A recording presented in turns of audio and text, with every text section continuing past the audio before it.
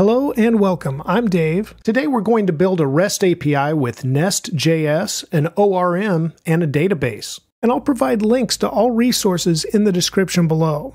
I'll also provide a link for you to join my Discord server where you can discuss web development with other students, and you can ask questions that I can answer and receive help from other viewers too. I look forward to seeing you there. This tutorial is lesson 5 of a Nest.js series, and today's starting code is the completed source code from lesson 4.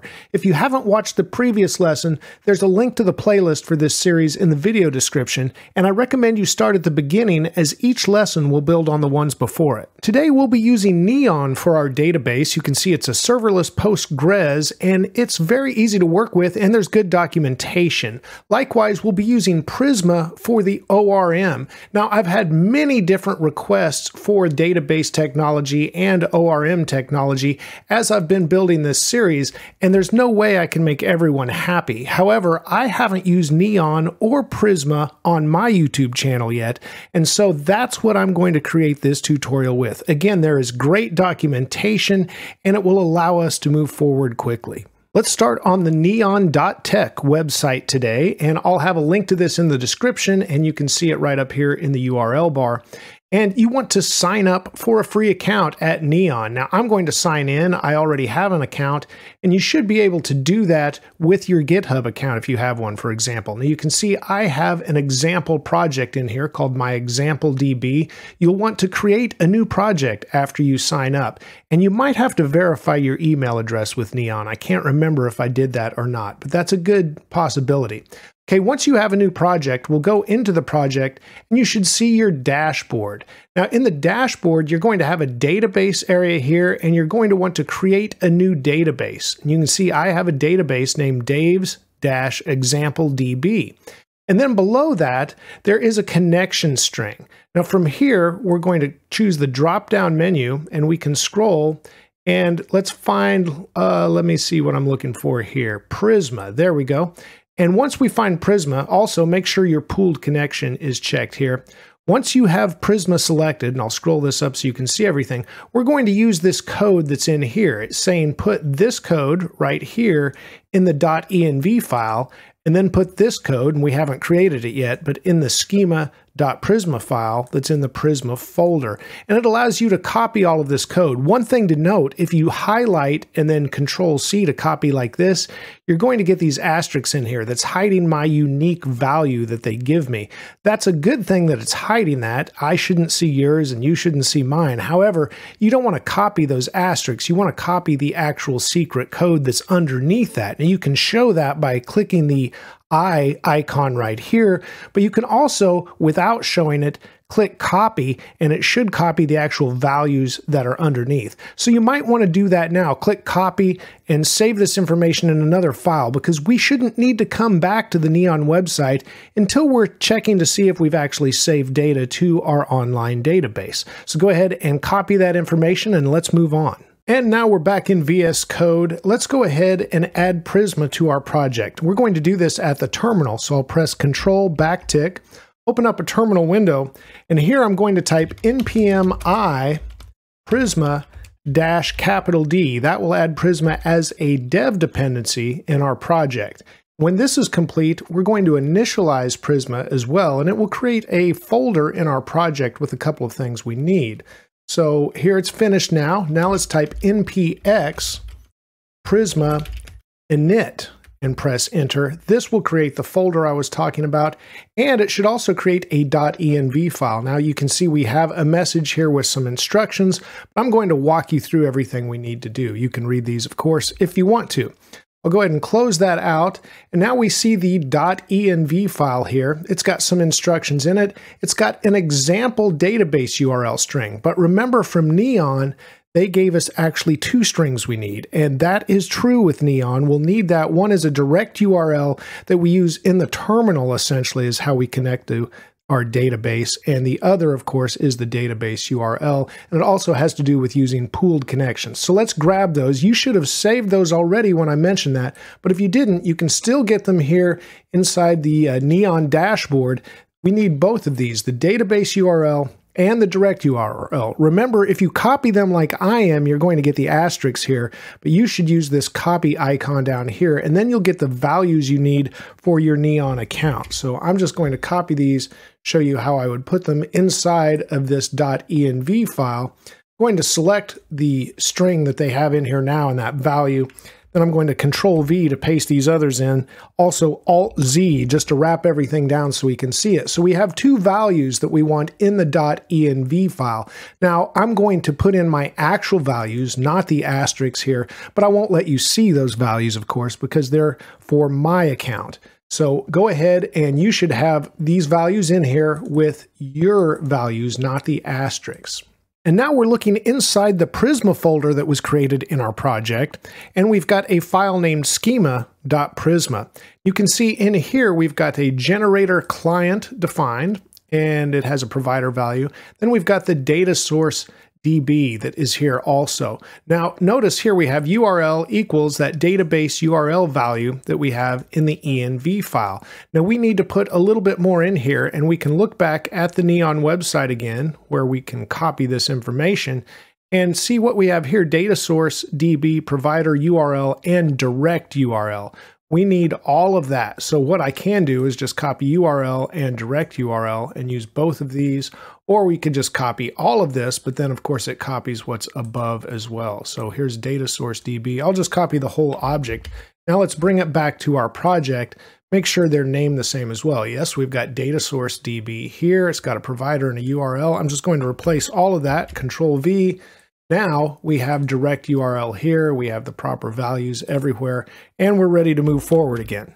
Now the next step, and you may not be seeing the color code here like I am already, I'm not for sure, but the next step is to make sure you do see the color code in the files we're working with. To do that, get the Prisma VS Code extension. I already have it installed, and so that's why my file was already color-coded if yours wasn't. So go ahead and install this Prisma extension, and that way you'll see the color coding in the files like I am in the rest of this tutorial.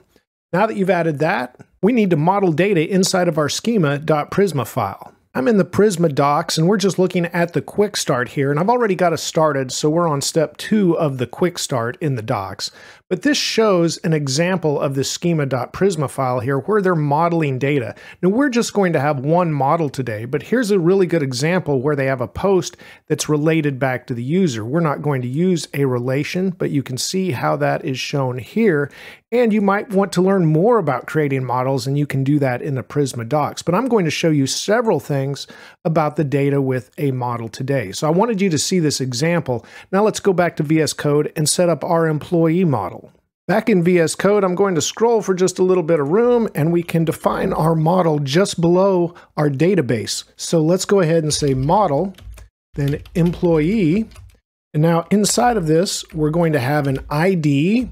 Now let's go ahead and use tabs here just to space everything over, and maybe a couple of tabs. And then it's going to be type INT. And now we'll also say, I'll do 2 more tabs, give it an @ID. This will make it a unique ID, and you can see this here, defines a single field ID on the model. And that's what we want. Now also, let's give this a default value. So now we use the @ symbol and default, and inside, let's say auto increment. This would be typical that we have in a database. So as we add a new employee, it increments the ID 1 more value and moves forward. After that, let's go ahead and set up the name. And for the name, let's say, I'm doing space each time I want a tab. Let's say this is a string. I'll do another tab, and we could make this unique, and then I may come back and change this just to show you how to change a model. But for now, we'll make it unique. Say email, that's also going to be a string, and we'll say it is also unique, as we would expect an email to be unique. Then we can give this a role, so our employees will have roles. Previously, we'd looked at a user example. Now we're setting up something new, but essentially the same type of data here. And we had a role enum at that point. We can define that as well. So I'm just going to set this as role, and then we'll define that enum here in just a minute. On the next line, let's have created at. So we know when this record was created. So this would be a date time type. Now let's give this a default. And inside the default, we can just say now and call that. and that will give it the current date time. Then we'll also have an updated at, which is also a date time. And now this is nice because you can just say at updated at, and this will actually insert the new value that where it was updated or the current date time. You don't have to pass in now or anything for updated at. Now we need to define our role here, which should be an enum. So underneath, we can define role as an enum, and then it will just have our three values. Let's say intern, engineer, and admin. And now that we've defined the enum role here, we can use it up here in the employee model. With our data modeled, we're now ready to run a migration, which will actually create our employee table in our database at Neon. And I'll show you how that works. But first of all, let's talk about what we've got here. We've got employee, which essentially represents a table of data that we will have. So this is the data we expect to be in our table. And now when we run this migration, we're going to actually save the SQL, I usually say SQL, the SQL statements that are executed on our database. And we'll see those, and I'll show you the command to do that. And of course, I'll discuss a couple of options you could use as well. So let's open up a terminal window again, because we're going to run these at the command line. And so now that we have this, let's go ahead and type npx, let me use lowercase, npx Prisma, and then I want migrate. Now here's the value that will be different depending on what you were doing. I'm going to type dev. This is going to save the SQL statements in a folder inside of our Prisma folder. You could instead type push, there we go, push, and that of course would do the same thing, except it won't save those SQL statements for you to reference later. I like having those saved to see what was executed on the database. Another option is deploy. If you were working with a local database first and then you wanted to send those changes to the online deployment, you would use that. Of course, we're not doing that. We're working directly with our online Postgres database at Neon. So I'm going to use dev here. Then you want -- name and then put init. This is your typical name for your first migration. So we're saying what the name of the migration is, and I'm naming it init. I'm going to go ahead and press enter. We'll go ahead and let this execute, and then we should see some new things here in VS Code. Okay, I'm getting a message that it's going to change some things because I actually already had an employee table. You probably won't get this message as you would just be creating the table, but of course I worked through it earlier just to make sure I knew what I was doing. So I'll go ahead and say yes, and I'll let it make the changes to my employee table, and that's just fine. Now I have a migrations folder over here. You can see it's still running generate. We'll talk about everything that it's doing, but it saved those migrations that I was talking about.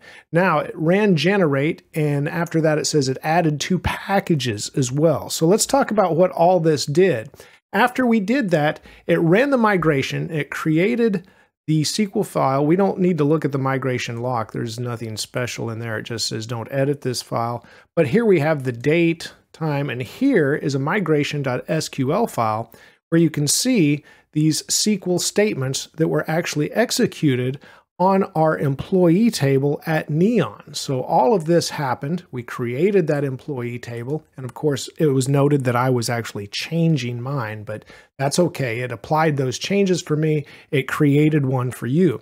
Now after that, it also did something else. If we come back to the terminal and we see added 2 new packages, well, that's kind of like running an npm install, right? That's essentially what happened because it added the Prisma client package to our project. If we look in here, here's scripts, let's look at dependencies, and now we have the Prisma client package, and we're going to use that as well because it generated a tailored client API based on those models we defined back here in our schema.prisma. So now we have an API that we can reference types for as we use this model and as we use Prisma in our application.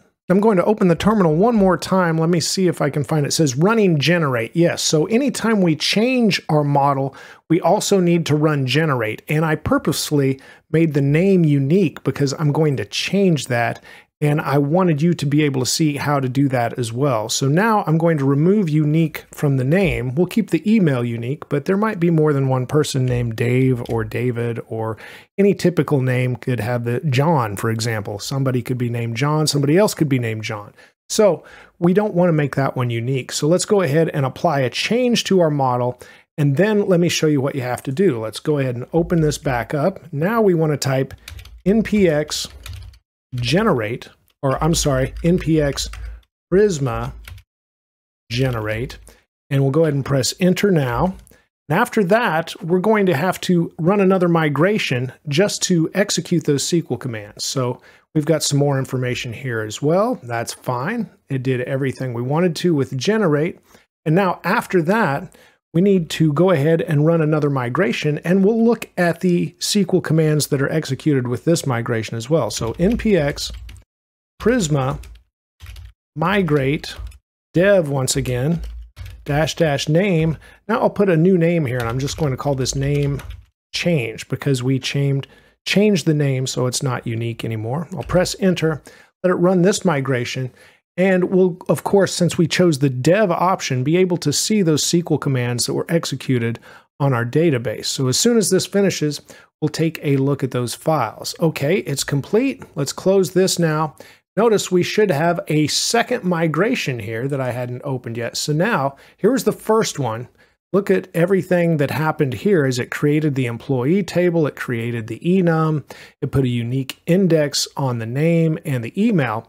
But the second migration, all it needed to do was drop the index that was the employee name key because we no longer needed it to be unique. So it essentially evaluated what we had previously done, and then it only executed the SQL, the SQL command that it needed to update our data model with our database. So now everything's in sync between our application and our Neon Postgres database. We now have a Neon database, and we've now integrated Prisma into our Nest.js project. So the next step is to create a database module and service. So I'm going to open the terminal window again, and we'll use some commands we have previously learned. We'll say nest g module database.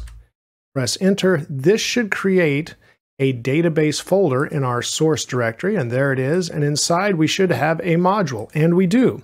We also need a service, so let's say nest g service database and press enter. And this should create our service file, and of course it creates a testing file with it. So now we have our new database files. Okay, I'll close the terminal window and let's get to work on the database module. So we have an import of module at the top, and it's already imported our database service.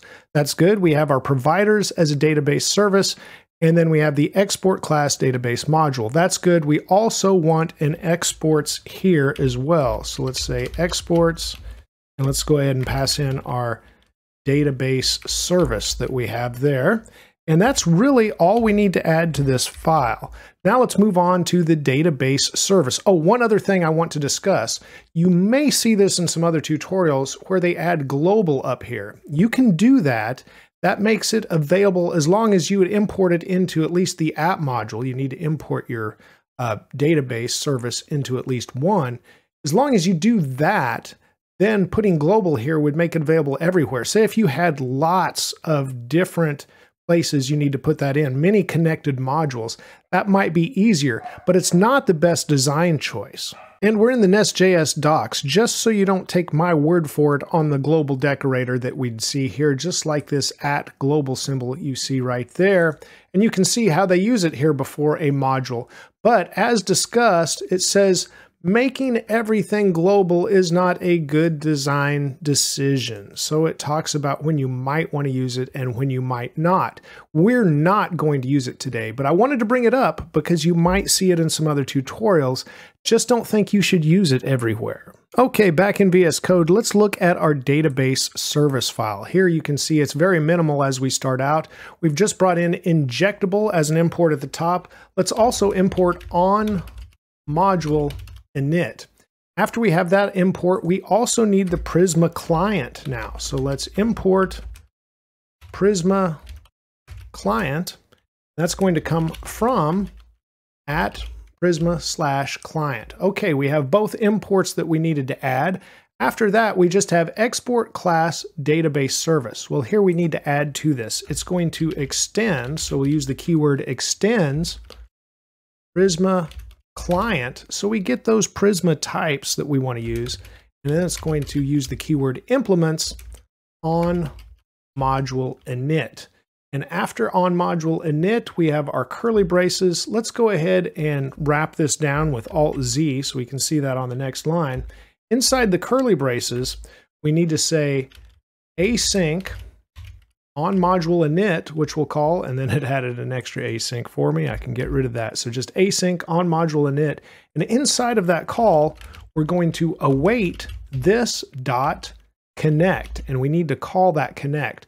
So that's why this is async. We await the connection to Prisma, and this is our database service. So remember that we're using the await here to connect. So later when you see our methods inside of our employees service, you won't see the await there. You'll see an async as we call this, because we'll be calling Prisma, but here is where the await is as we await to connect. With our database module and service now created, we're now ready to start building our employees REST API. Now, I've taken the previous lessons to talk about how to build modules, how to build controllers, how to build services, and we did those one at a time, much like we did the module and the service for our database here. But what I'm going to show you now is how you can do all of that at once and create a REST API very quickly with Nest.js. So control backtick to open up the terminal once again. We're going to type nestj resource and then what we want to name the resource. And this is going to be employees. I'll press enter and let's see what happens. It's going to ask us what we want to create here. What transport layer do you use? This is going to be a REST API. And then we'll say, or it says, would you like to generate CRUD entry points? And we will say Y for yes, press enter. And now we can see an employees folder over here. Let's close the terminal, take a look at what's inside. You can see it created our controller, our module, and our service files. Created all of those already. We're not going to use the entities or the DTO file, although it did create them. And the reason we're not going to use those is because we'll be using the Prisma model that we already created and the types from Prisma. So I'll just delete both of those, but we do want these files for the controller, module, and service. Let's go to the module first. In the employees module, we need to go ahead and import our database module. So we will import, and after import, I shouldn't have pressed tab quite so quickly because we want to put database module inside there. Okay, now that we have that imported, let's add it to our module here under imports, and we'll put our database module right inside, and of course a comma afterwards. And that's all we need to change here inside of the employees module. So we've added our database module to it. Now let's look at the employees controller. And at the top of the employees controller, we deleted the DTOs, so we can delete both of those imports we had here from the DTOs that were automatically created. Now we need to import Prisma at the top. So we'll import Prisma, and that comes from the Prisma client. So let's go ahead and just put from, and then we'll have at Prisma/client. And now here you can see we have this create employee DTO that's not being used. And we won't use that anymore. Instead, we will use the Prisma dot employee create input. And now that was created based on our model by Prisma when we did the migration and of course generated everything that linked Prisma to our database. So this is using a type now, and we're using this instead of a DTO that we have created in a separate file. Other than that, we're referring to this create employee DTO essentially as the new employee here that is created. And you can see that it says return this.employeeService.create. So we're going to want to have a create method inside of our service for this as well. But before we leave the controller, let's look at what else we have. You can see it started with the create here with a post method. So our CRUD acronyms, it just starts in order with the C for CRUD, and that's a post where we're creating an employee. Then read, and there's two different read methods here with the get. And one is to read all employees with the find all. The other is to find one employee. And that, of course, passes in a string. You can see it already added the unary plus here to the ID. So it's then a number that is passed in to the find one method that would be in the service. now we have a patch, and let me press Alt-Z so that wraps down as well, because the update employee DTO needs to be updated as well. This is once again going to be Prisma.employee update, and then we should have an input. There we go, update input, and that's what we want to use from Prisma here instead of the update employee DTO. But now, of course, this value, once again, is the updated employee that is passed. And you can see the unary is on the IDs here as well for both the patch and the delete, because the ID comes in as a string. And this was all created for us very quickly. There's only one more change I want to make before we move on, and that is to the find all, because if you remember, we should be able to pass in a role so we only find all of the engineers or all of the interns with this as well. So let's do that by bringing in the query once again up here at the top. So that comes in from Nest.js common. And now we can use that here. So we have our find all. I'll scroll up. So the find all is right here. Now, after the find all, we'll have @query inside of the parentheses. So @query, and inside of there, we'll pass in a role value, not roles, just role. And after that, we'll say it's a role and it's optional. So we put a question mark and then a colon. And now our enum values, we'll have intern or an engineer or an admin. So right here, it is a TypeScript union type there where it could be any one of these. But then, of course, later on in our model, it is an enum. And then after we get the role, if it's possibly passed in, we need to send in the role value. Now, right now, we have a squiggly here because it's not defined at all inside of our service either. So let's save these changes and we'll move on to our service. And of course, this will be corrected as we define the find all inside of the service. So now we're at the service file. We can once again delete the DTOs that are imported at the top. And now let's import Prisma. And that's once again going to come from @Prisma/client. And then we need to import the database service that we previously created. Okay, now that we have both of those, we need to go ahead and inject that database service here into our employee service so we can use it inside. And that's going to be with a constructor. Now inside the constructor, we're going to say private, read only. Then we say database service with a lowercase d, and then we reference our database service with the uppercase D.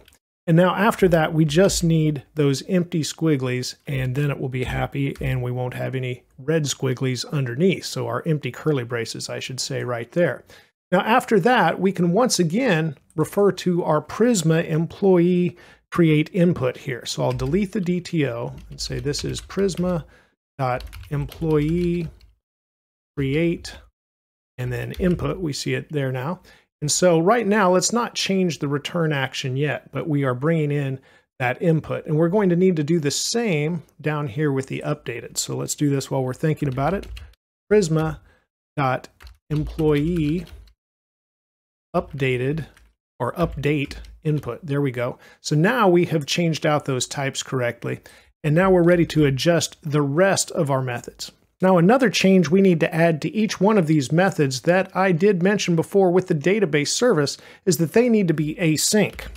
Now, our return will not be awaiting anything here. Remember that await is over inside of our database service. But of course, to call that, to have the database service within, which we will, we need to make these methods async here. So let's go ahead and add async to the beginning of each one so I don't forget to do it at some point on any of those.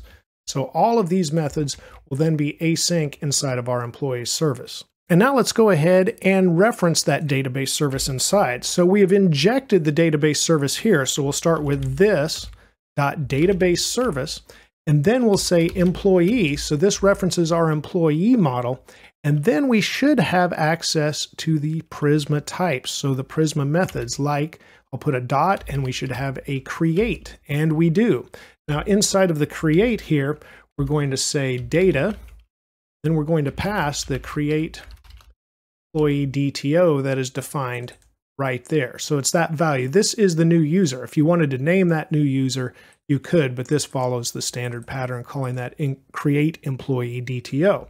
Okay, after that, we'll come down to the find all. Remember, the find all had possibly a role, but only possibly. It's not required. So we'll once again define it here as optional, and we'll pass those same values. It could be intern, or it could be engineer, or it could be admin type. So any one of those could be the role. So now we shouldn't have a problem in our controller any longer, and you can see I think it's happy now with the role being there. Back in the service now, let's go ahead and create the return type for find all. So here we're going to say this.databaseService.employee, and after that we'll say find many. And now inside of our curly braces we can stipulate. We can say where, and now pass in the role, if that role exists, and if not, it should just return everything. Underneath this will have a return this.databaseService, essentially the same thing, employee.findMany, and we're going to call that. So of course now we need to logically say, right now this is showing us with highlighting that only the top return would happen. So above, before we return that, we can say if role. Now, this only happens if a role is passed, and if not, it's going to return this line here. Okay, let's scroll just a little bit, and now let's change our find one return type. So find one is also going to start off with this.databaseService.employee, and now we're going to find unique. And inside of this unique, we'll go ahead and say where, and then we'll pass in the ID. And when you see me put in an ID like this with a comma, or a role with a comma, it's because the key has the same name. So it beats me doing ID, which you could also do, but you don't have to do it when they have the same name. So I just have ID, comma, same with role, instead of a key of role and then a value of role. So that's why you see it that way. Now after that, we need to go ahead and say we've found one, and well, I guess that's it for find one, because it's going to return that right here. Let's move on to the next one now. And the update part here will say this.databaseService.employee. I think you see the pattern. Now we'll call update, and here we'll say where. This would be where we have that specific ID we've identified, but then what are we going to update? So now we'll have a comma. Now we'll pass in the new data, which is the update employee DTO. And now finally, we're ready for the delete. And of course, it's named remove right here, which is fine. That was automatically created for us. I'm going to copy the find one above, Control C for that. I will come down here and change this. And all I really need to change is the find unique needs to be the delete method. So we're going to remove where the ID, of course, passed in matches. Now I might have named this delete myself, but they named it remove. And since we used that auto generation for our entire REST API, if we come back to the controller, we should see that same method here. So remove is already here in the controller as well, and everything matches up. So I think you can see how easy this was to create these service methods because we extended Prisma, and so that gave us those Prisma methods. We have our database service, then we reference our model, and then we had the Prisma methods. They're available with dot notation. Okay, we're ready to start up our REST API and check out a few endpoints. So let's go to Control Backtick, back to the terminal window. Now we can type npm run start :dev, and this should start our REST API. And we can see everything's running. I'll have to scroll back up in the terminal, see if it tells us exactly where it's running, and no, it didn't. But of course, we can reference that also if we look at our main TS. We'll close this out. See, we're listening on port 3000. Let's create a new request with Thunder Client here. So I'm going to click New Request. And at the top, I'll be able to type localhost. And then it should be port 3000/employees. No slash at the end, though, no space. Let's just say /employees and send our request. And I may have an issue here with the HTTPS. It probably should just be HTTP in dev mode. Let's go ahead and send that. Yep, everything looks good.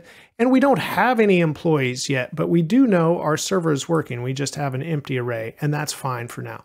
So let's go ahead and go to the post request to complete a request and create a new user. So we need to go to the body here. And for the body, if you remember, we needed to add a name. So here we'll say Dave. And after that, we need an email. Here we'll say dave@davegray.codes. And finally, we can say a role. And here I'm going to make Dave an admin. And we don't want that extra comma there when we send a request. But there is the full body of our request. It's going to be a post request to the employees API. Let's go ahead and send this. And the information we get back says, yes, this was created. Here is Dave's ID. Here's that created at timestamp. And here is the updated at timestamp. So if we send another request with an update, then of course we might get a different updated app value as well. But let's go ahead and create a second user first here. Let's say Ken. Let me start out with a capital K. And we'll give him Ken at davegray.codes. And Ken is an intern. So let's send this. And now Ken has been created as well. So we've got a couple of employees in the database now.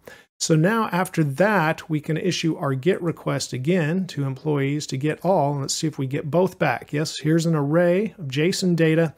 Here's the first employee. Here is the second. So we've got both of those. Now let's just get one. If you remember, we can do that by passing in an ID at the very end of the URL. So Ken is ID 2. Let's see if we can get that with our find unique request here. And yep, we just got Ken returned. So that worked as well. Now after that, let's update one. So we do that with a patch request. Bring this back down. And what we want to do is say update number 2 here. That's fine. Let's promote Ken to an engineer. And let's go ahead and send this information now. And let's see what we've got. We scroll up here. We've got this information now. Ken has been promoted to an engineer. Notice the updated at time is now different than the created at because it went ahead and gave the new timestamp to when the record was updated. Now let's go ahead and do a delete. We'll go ahead and delete Ken. He's decided to leave the company now. And we're sending that to ID number 2. So that should delete Ken and we'll send. We get his information back. But now when we request all users, we'll just say get, we'll get rid of the ID number at the end, send this. The only user left is Dave. So that worked as well. Now let's go ahead and post maybe a third employee. So give some more information here and we'll come in here instead of Ken. Let's go with, let's say Gina. Say Gina is at davegray.codes and she's an engineer as well. Send this information. New user is created or new employee is created. And now if we go back and get all one more time here, we should get both Dave and Gina as employees. So everything is working as expected, all of those endpoints. And you can see how easy this was all to pull together with type safety by extending those Prisma types, and we could access those methods. It all works very smooth, and it created our Neon database, which we haven't even had to go back to the website to modify or do anything with. Let me go back there now, and we'll look at our Neon database here so we can look at tables inside of this window, and let's see what we've got for tables. Pulls up our employee table, and we can see inside of the employee table here at Neon, we've got Dave and Gina as we entered them into our database. Very easy, very smooth, all type safe all the way through. I really like this developer experience, and we created a complete REST API. But we're not quite finished with our Nest.js series yet. We'll be back to add a few extras to our REST API in the next lesson. Remember to keep striving for progress over perfection, and a little progress every day will go a very long way. Please give this video a like if it's helped you, and thank you for watching and subscribing. You're helping my channel grow. Have a great day, and let's write more code together very soon.